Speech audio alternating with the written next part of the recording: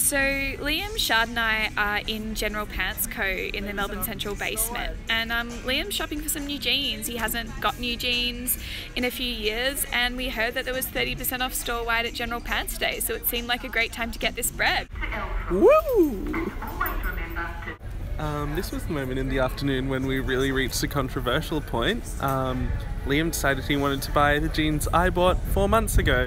So with this pair of jeans, Liam was interested not only in, obtaining a classic pair of Springsteen-style blue Levi's, but also in bringing the skinny jean back.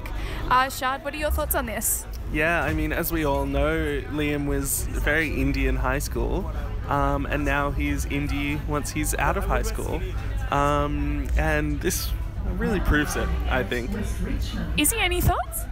I think Liam's gonna turn some heads in his Springsteen style blue Levi's. I agree. Woo! I wonder which pair Liam will buy. Any thoughts? So true, small Liam. I think Liam's decision will blow everyone's mind. Interestingly enough, Liam actually walked out of General Pants this afternoon with not one but 2 pairs of jeans. Both Shard's pair, which, was pretty controversial, definitely. Ruffles and feathers for sure. And the skinny Springsteen blue Levi's, which everyone was happy about. Just raging success with those. So, yeah, congratulations, Liam.